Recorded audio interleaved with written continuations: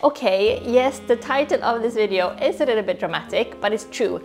I'm in the middle of a sort of life detox where I just want to like clear all the rubble from last year and remember that one, what's important to me and my happiness, and two, what's bad for me or my health and my kind of sanity. So I started thinking this way already beginning of January, and I'm still very much feeling, the fresh start new year kind of feeling. So without further ado, these are the 5 things that must go. 5 things that I'm just like scrapping this whole year. Well, I hope. First of all, last year was so much fun and so magical, but also dramatically hectic. And the biggest reason for this was me being so much in touch with other people, like all of the time. My inbox was frantic, just like never-ending emails to reply to, and I filled my calendar with so many meetings and events and going for drinks with just lovely people, which was brilliant. I enjoyed myself tremendously, but it also made me realize just how much time by myself I really need to, stay grounded. So I'm neither an introvert nor an outrovert, or like I'm rather a little bit of both. So I switch between the two. So if I overdo either one, it kind of destabilizes me. So I need to see people like actually every week to not go a little bit like too intense in my own bubble. But I also need a lot of time to just sit by myself and do my own thing. Lockdown was too much of the introverted stuff, and last year it was too much outro. Anyone else feel like they're like switching between being introverted and outroverted? It's a bit of a confusing personality to have, isn't it? Anyway, I need to put a stop to being this available all the time. I went to this book industry event last year and I was chatting to an author that I know and to her editor, and this author is such a lovely, kind and just like super sweet person. I like her a lot. And I was saying to her like, oh, by the way, did you get my email about this thing? And she said like, oh, I don't know. And her editor turns to me and says like, oh, Jenny, don't you know that she doesn't reply to emails? And both of them sort of chuckle a little bit. And I went like, hey, wait, is that an option? To simply like not reply? And she seemed to have like zero guilt about this. And I think it's because she's made it into kind of a personality quirk, simply not being available. So no one can get like personally offended. Is this a possibility to have like an inbox-free life? I'm definitely flirting with the idea, and while I'm thinking about it, I'm forwarding more and more emails to David, who is saying that like he should be replying to more or less all of my emails as a kind of like shield to the world. That boy, I mean, I'm not worthy, etc. Okay, let's look at diet, shall we? Which is of course the standard way of detoxing, and I've been like steadily getting out of the holiday type of diet with all the like bread and vegan meatballs and vegan cheeses and all of those like saffron buns, not to mention non-stop drinking at way too many social holiday parties and dinners and pub visits. So I haven't done like a dry January completely without any alcohol, and neither will I do a dry February, but I have only really had like a glass of wine now and then when like out with friends. David and I haven't been like having wine with dinner or like done any of our charming little champagne at home date nights. Neither have we like eaten anything over the top unhealthy. This is not because we have made like a decision to cut back. It's more that we haven't felt like it, feeling like we've overindulged both with wine but also with like a type of food that we're not used to eating. And really it gets a bit old eating a way that makes you like sluggish and hormonal and kind of tired and bloated after a while. So now we're practically like smoothie vegans. Like we have ginger shots and goji berries and kombucha in the fridge right now as we speak. How LA of us, don't you think? I feel like we're like cosplaying health freak Hollywood vegans right now, and it's great. I kind of love it. So like 12K walks with a beetroot smoothie, salads and noodle soup and congee and porridge, buckets of green tea. All the good stuff that we're used to eating and drinking, and after just like 3 or 4 days into this routine, we already started feeling like so light and like clear-headed. So instead of just like detoxing, cutting at the crap, we actually seem to care much more about like replenishing, like filling up on the good stuff rather than just like cutting out the bad stuff. And like mentally, It's a much more exciting and attractive way of looking at it, like adding goodness instead of staying away from badness.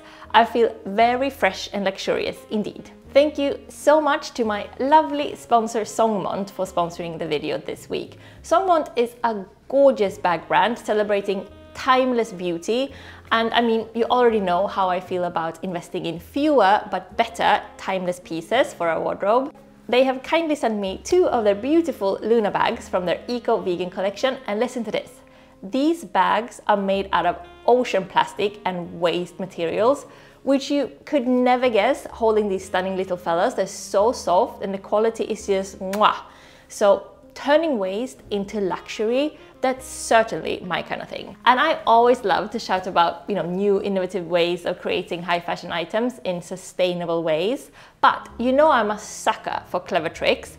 And my favorite thing about these bags is that they can shapeshift. They can be worn in a variety of ways, taking it from like a larger daytime bag to an evening wear little number. Because the bag comes with 2 different straps, a long one for like a shoulder bag or a crossbody, and a short strap for a shoulder or handheld larger bag. But you can also remove both straps and click it together for a smaller handbag, either as it is or with a short strap. I got them in the caramel and the cloud color with gold plated details, and hello, obviously I just love them both. The caramel is my favorite, especially for like everyday repeat wear, but I so look forward to styling the cloud color with like my all white or all beige monochrome outfits. I mean, this is the type of fashion we need. You buy one bag, it's vegan, sustainable, great quality, of timeless classic design, and you get 4 bags in one simply because of its clever design. These are the types of investment pieces that are like worth our hard-earned cash, don't you think? So go take a look at the Luna bag and Songmont's other eco-vegan bags for yourself. Just click the link below and use my promo code JennyMustard12. And again, thank you so much to Songmont, and let's get back to the video. I'm not sure if we've talked about this before, but I'm a massive worrier. I overthink and worry about things a lot. I get so tired of myself and like this hectic little brain of mine. So one thing that I've noticed is that I live very much in the future, spending my time like picturing scenarios that haven't happened yet. It's a great source of joy for me when like the scenes that I'm picturing are, a lovely holiday to look forward to, or like a beautiful outfit that I will wear next week. But that of course means that it's also a great source of stress and anxiety for me, because sometimes I picture scenes that comes with like a lot of pressure, like tricky work situations or like important career meetings and all of that.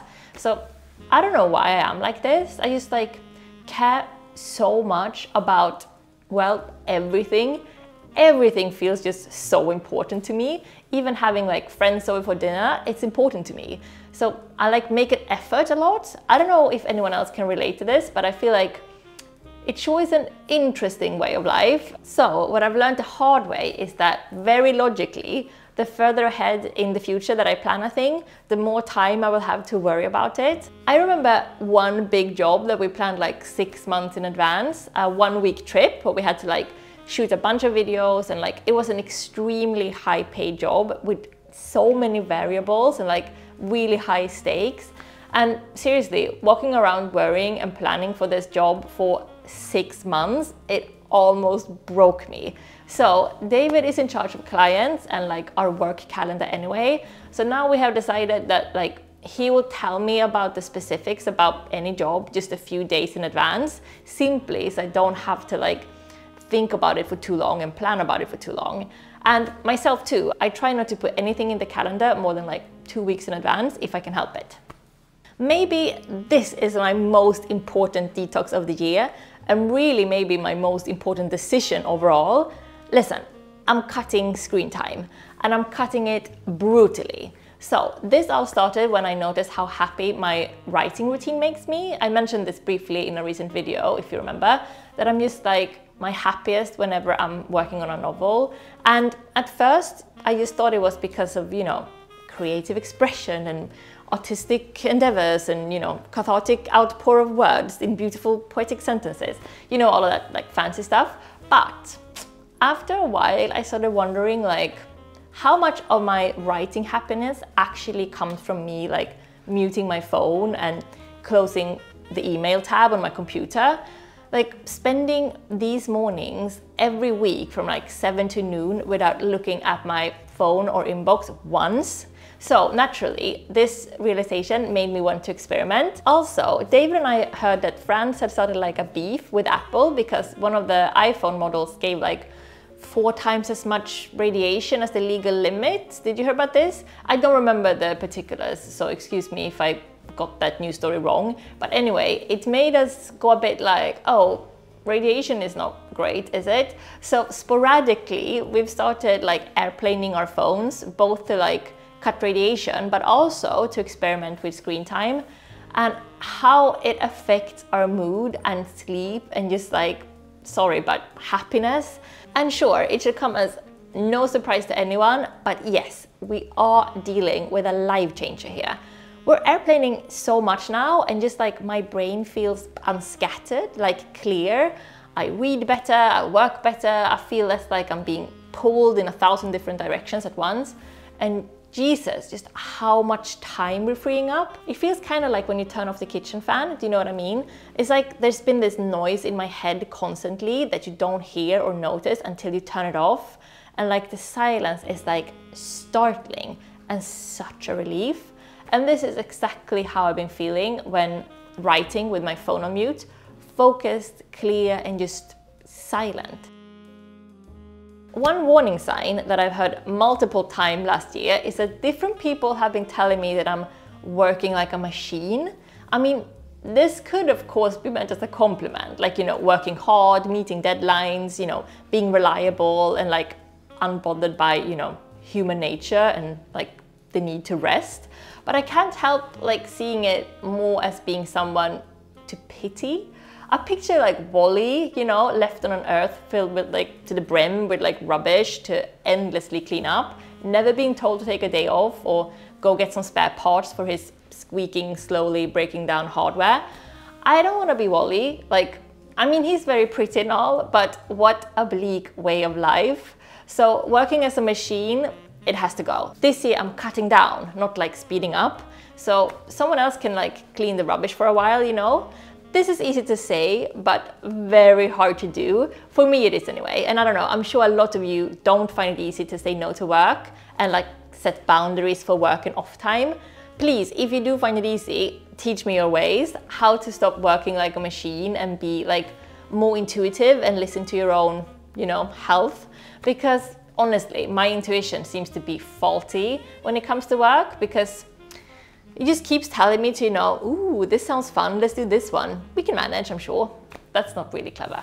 Because listen, what I want my faulty intuition to remember is that like happiness isn't really about exciting experiences and feeling proud of your own hard work and creative projects.